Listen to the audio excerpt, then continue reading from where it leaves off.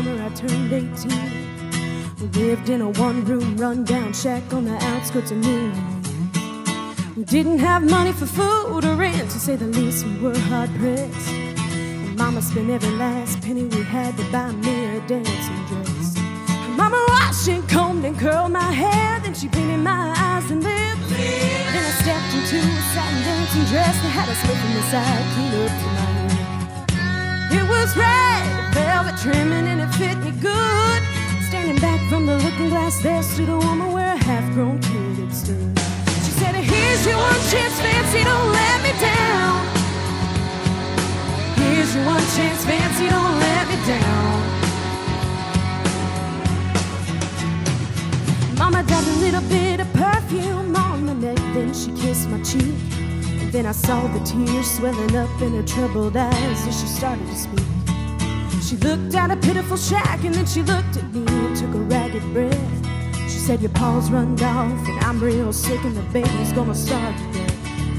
She handed me a heart-shaped locket that said, "Thine own self be true." And I shivered as I watched a roach crawl across the toe of my high-heel shoe. It sounded like somebody else who was talking, asking, "Mama, what do I do?" She said, "Just be nice to the gentleman, fancy, they'll be nice to you. Here's your one chance, fancy, don't let me down."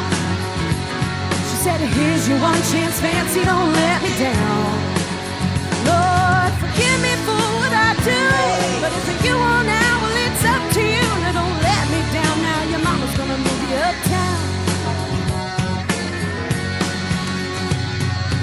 That was the last time I saw my ma when I left that rickety shack.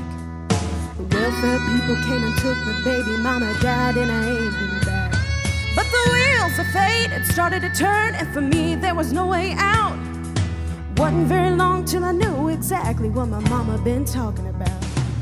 I knew what I had to do when I made myself this solemn vow. I was gonna be a lady someday, though I didn't know when or how. But I couldn't see spending the rest of my life with my head hung down in shame. You know, I might have been born just plain white trash, but fancy wasn't my name. Here's your one chance, fancy, don't let me down. Here's your one chance, fancy, don't let me down.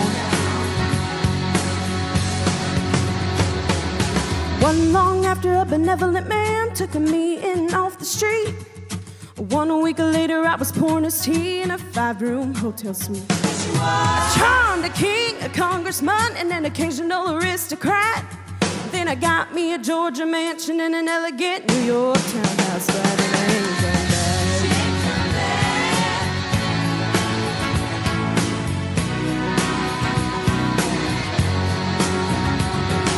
Now in this world there's a lot of self-righteous hypocrites that call me bad. Criticize mama for turning me out, no matter how little we have. But though I ain't had to worry about nothing for now, 15 years, well, I can still hear the desperation in my poor mama's voice ringing in my ear. Here's your one chance, fancy, don't let me down. Here's your one chance, fancy, don't let me down. Lord, forgive me for what I do, but if you want out, well, it's up to you. Now don't let me down, hon, your mama's gonna move you uptown. Well, I guess she did. Thank you guys for coming out tonight. I hope you had a great time.